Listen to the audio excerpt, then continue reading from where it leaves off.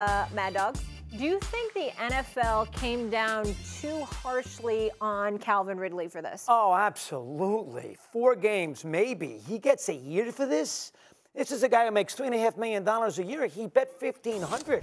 You know, you can't make he's not going to be compromised by some crime syndicate. I mean, in 1963, when they threw Horning and Karras out for a year, that's because they were hanging out with nefarious characters, for crying out loud. He's not hanging out. He did this legally. This is in Florida. He didn't do this illegally. He did this legally by the betting services. And one other thing, the NFL, let's be honest, I love the NFL as much as anybody.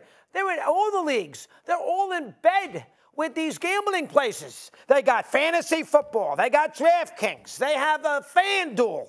I mean, they got a Super Bowl in Las Vegas. They put the Raiders there. And all of a sudden, they're going to throw Calvin Ridley out of the league because he bet $1,500 when he was injured. And he didn't bet on Atlanta to lose. He bet on Atlanta to win.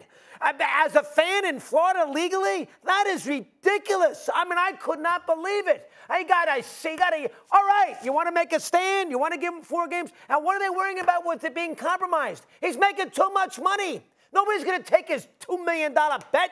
Nobody does that.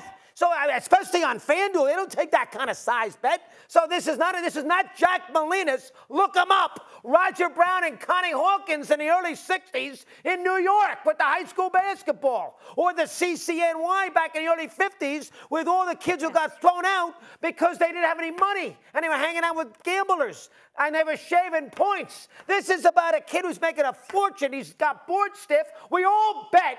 You don't think Roger Goodell's got his little office pool? Oh, come on. He's got his squares in the Super Bowl, and he throws them out for a year. I thought that was absolutely absurd. 4 games, you want to make a stand? I'll live with it. Not a year. Thanks for watching ESPN on YouTube. For live streaming sports and premium content, subscribe to ESPN+.